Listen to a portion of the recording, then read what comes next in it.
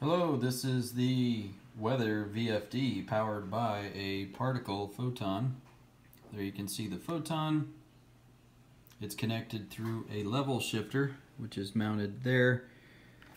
Right there, that's a MAX 232 chip that converts the 3-volt logic that comes out of the photon, the 3-volt serial, into a proper RS-232 signal. This is an IEEE or an IEE VFD display.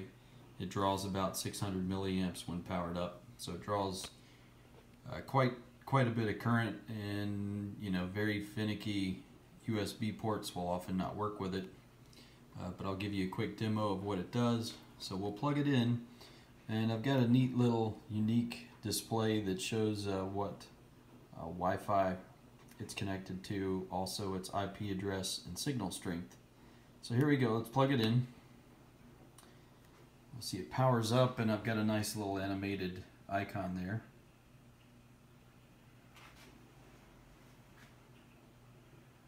So the photon is connecting, and you'll notice that the photon is running code before it's connected. So there it grabs the SSID, the IP address, and the signal strength, and then it uses a webhook to query the weather underground and pulls back weather from our weather station, which is located at our house.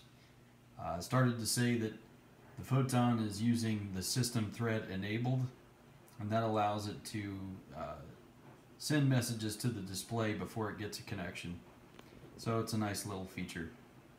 Thanks for taking a look.